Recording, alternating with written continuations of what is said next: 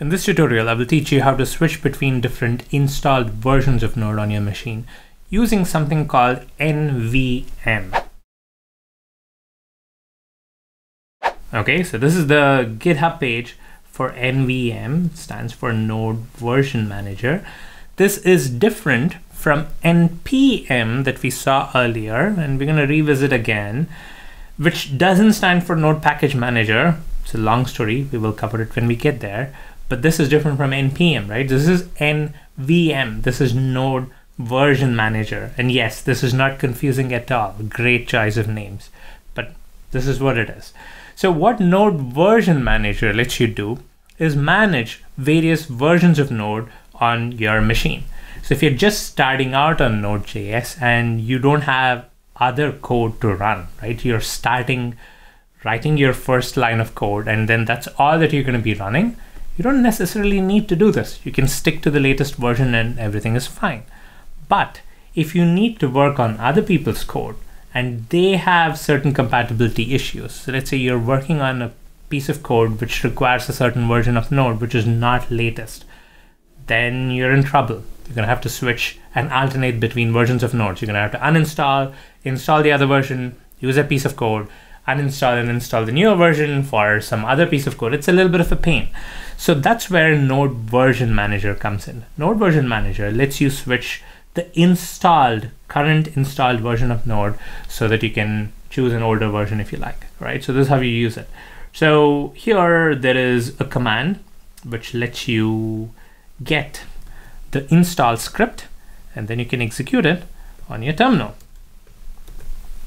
Like so. It is going to download, and if you're executing this on a new Mac, for example, which doesn't have Git installed, it will ask you to install the command line developer tools, right? So you click install, and it's going to find and download it. So this is something that's available with Mac Package Manager, so it's going to download and install it from Apple.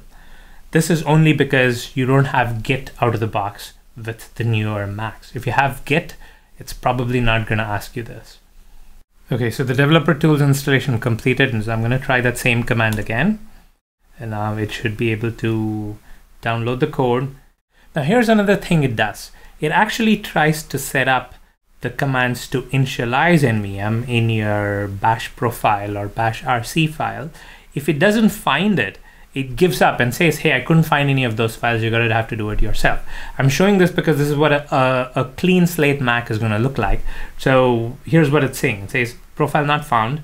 Tried bash RC, bash profile, ZHS, ZSHRC, and .profile. None of those files were found. So I don't know where to put these commands. So it's basically saying, hey, can you please put this yourself? So what I'm going to do is copy these two commands, and then I'm going to create a .bash RC file myself, and I'm going to paste these commands and then save it. And now I can close this terminal, open a new one, and then I can run the nvm-v. Well, that didn't quite work. Try sourcing it. So that will usually solve the problem.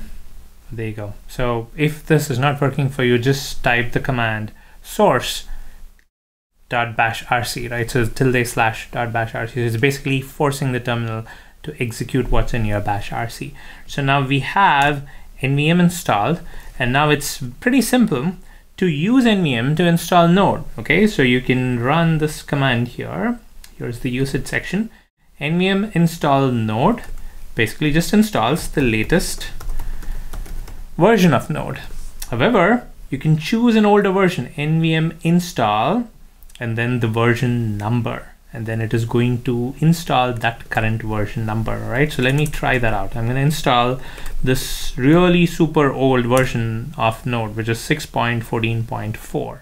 Okay, so when it does this, after you're done, if I were to type node-v, I'm going to get that older version of Node. So I've essentially switched the version of Node on my machine to that older version without having to download, find the installer, and all that nonsense. So what I can do now is switch to the latest version. nvm install node is going to find the latest version and then install it.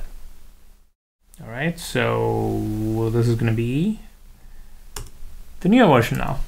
There are a couple more options. You have nvm ls-remote, which gets you all the available versions that you can choose from.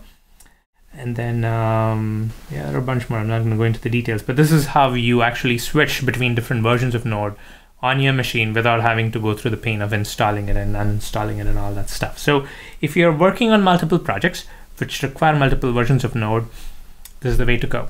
All right. If not, just the standard installer, either using the installer from the website or using Homebrew or Chocolatey or any of those other programs should work just fine. All right. So now that we have Node installed on our machine, I'm going to show you something really cool that you can do with Node, which is called the Node Ripple. All right. So the REPL, read, eval, print, loop program lets you actually write Node programs without even opening a text editor. Let's check that out in the next tutorial.